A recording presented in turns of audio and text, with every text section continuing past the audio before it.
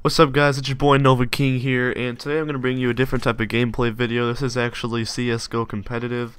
If you have any suggestions on what game I should do next because I'm really bored, make sure to leave a comment down below and tell me what I should do next. I'm going to do a couple tech stories today because I am really bored and I have no clue what to do, so I think I should just put a video up for you guys. Alright, the first one is PS4 outselling Xbox One by 1 million consoles. So here it is guys, the fan war is about over. But seriously though, who cares? The PS4 is significantly cheaper. Xbox One looks like a box, but I'm not gonna hate. I'm not gonna get into the war. I don't own either one. I don't plan on getting a console because I have my PC that does everything for me. So yeah, Sony's PlayStation 4 sold 4.2 million units to the end of 2013. Sony Computer Entertainment President Andrew House announced during the company's CES press conference on Tuesday.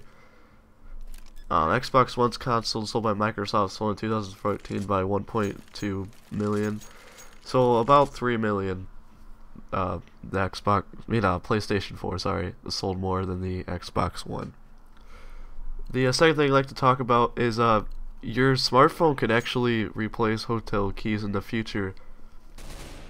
Yeah, Starwood Hotels and Resorts, which owns about 1,150 hotels in nearly 100 countries, and I've never heard of Starwood Hotels before. Plans to debut the system in the next 3 months at 2 of its Aloft hotels in the Harlem neighborhood of New York City and somewhere in California. So yeah, all you do is you set your smartphone. I guess I don't know how this works, but that sounds really cool.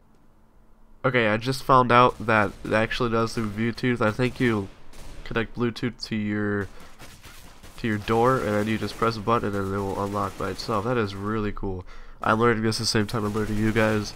So yeah, I'm really bored, so if anything you want me to do next, just please leave a comment below and I will catch you guys next time.